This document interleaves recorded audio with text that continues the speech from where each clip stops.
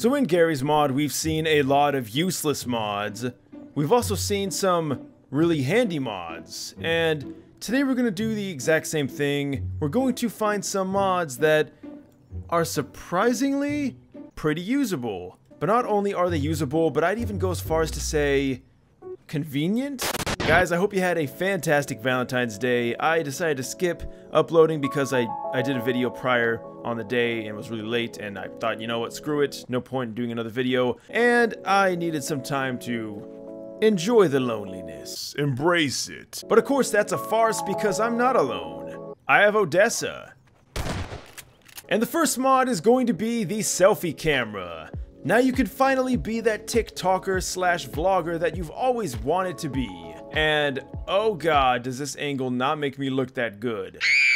Now of course I would say that this is just playing the game from a different angle, but obviously you're not supposed to do it from this angle. It's supposed to be for portraits, you know, selfies, because it's the selfie camera. And obviously, you know, you press left click, and look at that. A portrait of the decade. I'm gonna go ahead and put that on Insta. By the way, if you guys want to follow me on Instagram, links in the description. Getting a chiseled jawline like this doesn't happen overnight. Alright, that was cringe, I'm gonna delete that. But yeah, that's pretty much it, guys. Nothing too crazy. Oh, but look at this. Right click, and you can do the double hand technique. You know, the whole stance where it looks like you're holding it up with both your hands because your phone is so damn heavy. But it's got a proper aesthetic, and I gotta say I dig it. Other than that, that is literally all this is. So of course we do have more to showcase than just taking dumb selfies. What about this? I'm sure you guys are very familiar with the standard box in Garry's mod, and if you break it open, well, nothing really comes out. Except, what if things did? And that is exactly what this focuses on. Do you need a new radio for your car? Or hell, maybe even a new boot?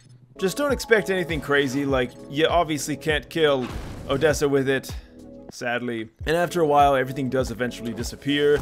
But if we were to keep breaking this, you can see we got a little box. In fact, wait, is this ammunition? I have no clue what this is. It is an empty box.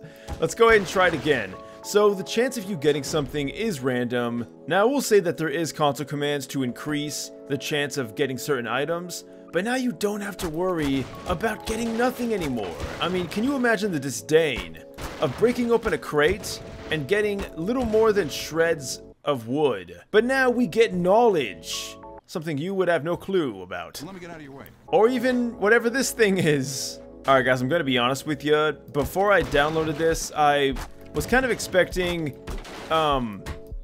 like health kits and stuff, but that is obviously not the case. In fact, this is the most random shit I've ever seen, ever. So, like for instance, what the hell is this? So I guess this one isn't as useful as I was hoping it to be. I mean, it's more realistic. Alright, so maybe you're not satisfied with the very few items that you get. Simply put this command in.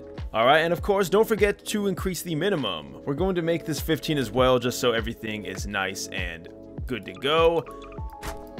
Now we're gonna get 15 props every single time. So if you wanted a very messy, very cluttered crate opening experience, now you got it. Alright, there's really no getting around it. This is kind of a useless mod. It's realism. It looks good. If you're gonna break crates open, I mean, god damn it, there better be some stuff in it. Alright, Odessa, can you leave me alone, man? Okay, I need to redeem myself with this final mod, and that's going to be, well, we can activate buttons by shooting them. That's right. No longer do you have to worry about moving up to the button and pressing E, or maybe like you're locked behind something and you can't access the button. Now you can simply shoot the button like a goddamn action hero or James Bond or some and the button will activate as you'd expect. There's also a small chance of sparks, which, I gotta be honest, I don't know what the sparks do, but it looks cool. And of course you could just go absolutely nuts if you want.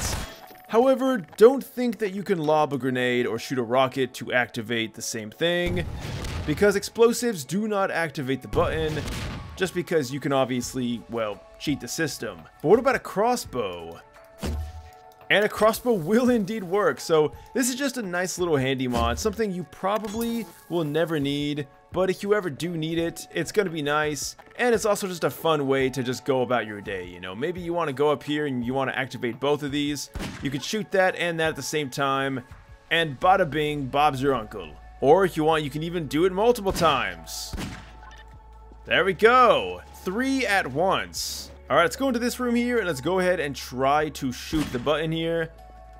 I don't even know what the hell this does, but honestly, like I said, it's just fun to do it. And by the way, guys, it does not need to be a button like this. I'm pretty sure this works for most buttons in Garry's mod. So if you have like wire mod or something, I imagine it should work with that as well. I am way too stupid to figure out how wire mod works, so I'm not even going to get into that.